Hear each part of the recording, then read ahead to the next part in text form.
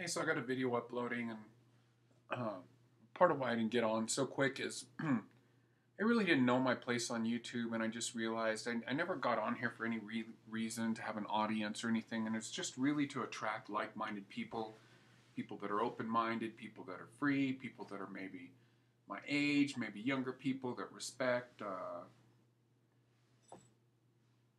somebody that's near 50 that's still open-minded, still has their child spirit going on, and so I thought about a lot of stuff I wanted to do and say on here, and one constant comment I get from people who have friended me a lot is said, "Man, you have really good taste in music," and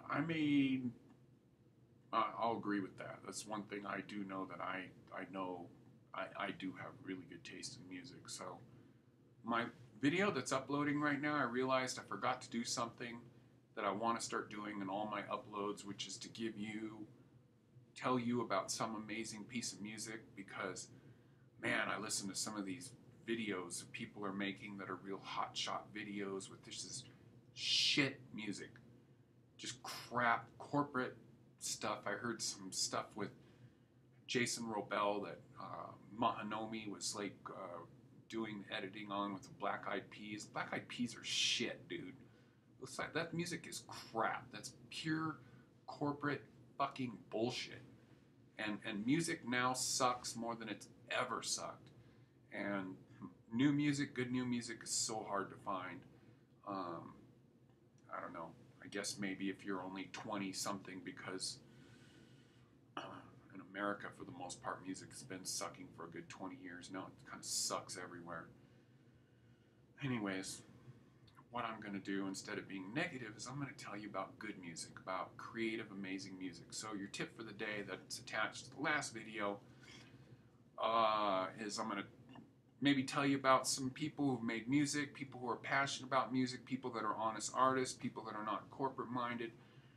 First one that I'm going to mention, and of course a lot of stuff in my videos I've tried to tell you about, Pete Namlick, amazing artist, totally honest, puts out limited edition, puts out a release, and there's like 300 copies, and then it's like done.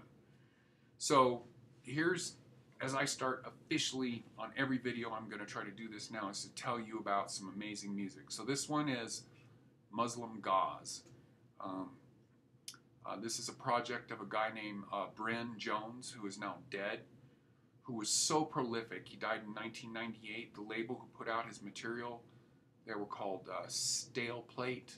They're a independent record producing record distributor out of, I'm not sure where they're out of, whether it's Germany or are they French or something.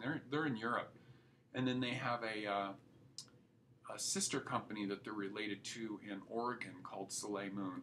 Anyways, these people were exclusively responsible for distributing Muslimgauze material. Muslimgauze started in maybe the, I think, early 80s, and a lot of limited edition stuff. Did I digress off that? Like, after Bryn died, these record companies, there was so much, he was so prolific, that they continued putting out these posthumous limited editions of like 1,000 copies. And fortunately for YouTube now, you can find a lot of this stuff on there. So here is your musical tip of the day for tasty, yummy music. And this is Mullah Said by Muslimgauze, and it's from the album Mullah Said, and it was a limited edition, 1,000 copies. So luckily one of those people with 1,000 copies uploaded Mullah Said. And some of this it was a little bit political, because there was always the theme running through Muslimgauze of being having a favoritism towards Palestinian